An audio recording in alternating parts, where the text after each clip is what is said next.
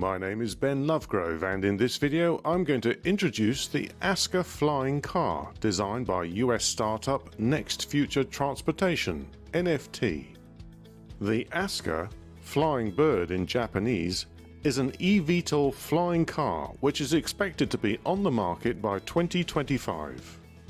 Test flights are expected to occur in the first quarter of 2020. NFT are based in California and have an engineering division in Israel.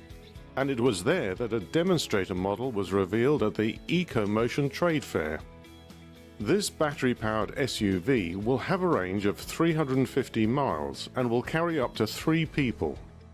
It will fly autonomously with lift generated by 14 ducted fans, 12 of which will be in the body of the car and 1 at each wingtip.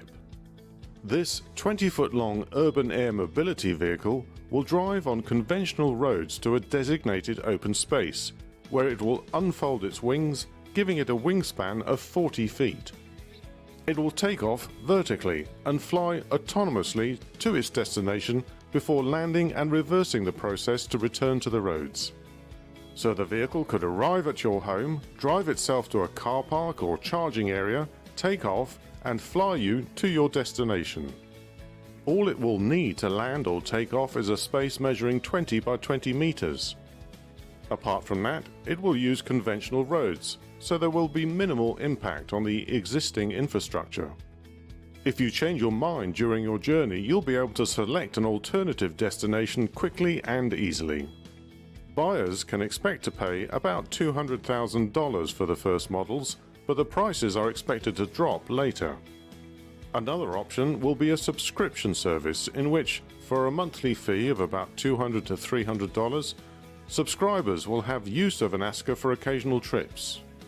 There are several other urban air mobility vehicle prototypes being tested at the moment.